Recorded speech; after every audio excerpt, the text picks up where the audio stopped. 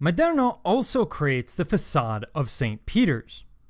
Now here, the architect was limited by the existing structure. Of course, he's coming in after most of the church has been built, so that's going to create certain limitations. The verticality is also going to be limited by the horizontal dominance of the structure.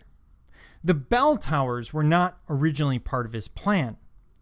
What he's asked to do is he's going to be asked to lengthen the nave, thereby destroying any ability to see the dome as Michelangelo had intended.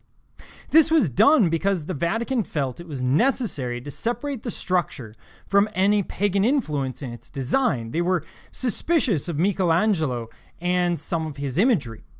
So what Maderno is stuck with is a problematic situation. Michelangelo's church would have ended right about here. Maderno is going to lengthen the nave and create a different structure.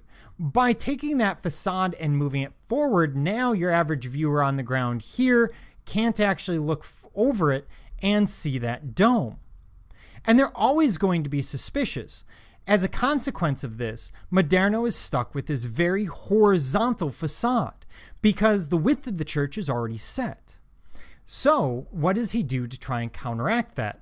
Well, he's going to add these vertical elements, the columns and pilasters, to the facade. This is going to try and draw the eye up. By putting sculptures at the top, it continues the eye moving up so that hopefully you end up at that point in the sky where you are already considering the spiritual elements. And that that nave, even though it's very short, has a dramatic impact on the design of the church. So consequently, you can't really see you can't really see the dome. Again, that's that suspicion of Michelangelo that maybe he's trying to slip something through. Maybe there's some pagan influence that came through from Renaissance humanism and Neoplatonism into the church. And while we know today that there really isn't anything there, they're still suspicious at the time. And they're kind of playing it safe.